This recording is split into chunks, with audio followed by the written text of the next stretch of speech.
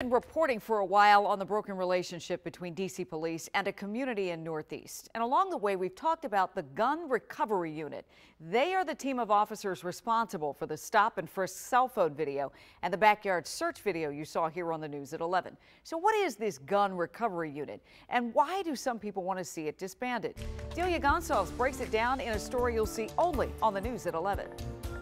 Every day these guys come to work, they're looking down the barrel of guns. The elite gun recovery unit's mission is to get illegal guns off the streets, but recently their tactics have come under scrutiny by city council members. We're continuing to use a big sledgehammer. And from many of you on social media. Officer Robert Underwood is the union shop steward over at 6D. That's where those questionable searches happened. He was also one of the first officers assigned to the GRU in 2007. It makes our police department look like they're targeting these people, like they're attacking people. African American men and women in Deanwood.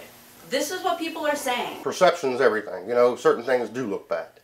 You know, and they're seeing 30, 45 seconds a minute clip of a cell phone video. They don't know what transpired, what gave them a probable cause to be there, or just a reasonable suspicion to be there. The GRU has about 30 members chasing down the most violent offenders. It's the only specialized unit in the whole city since former police chief Kathy Lanier got rid of all 7 vice units in 2015. Those so-called jump-out crews came under similar scrutiny for civil rights violations. The union reps say the city council is following the same playbook and now going after the GRU.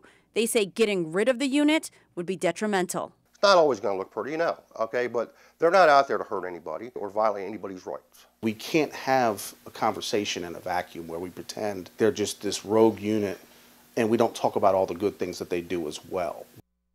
Well, here's one of the good things: 688 illegal guns off the streets of D.C. in just the past 2 years alone. And the union reps say, listen, we should consider each and every one a life saved. The union says we're not perfect. We know we have work to do, but let's sit down with city leaders and community members off camera, no politics involved, and have a real talk so we can begin to work together and understand each other. And we look at the trend.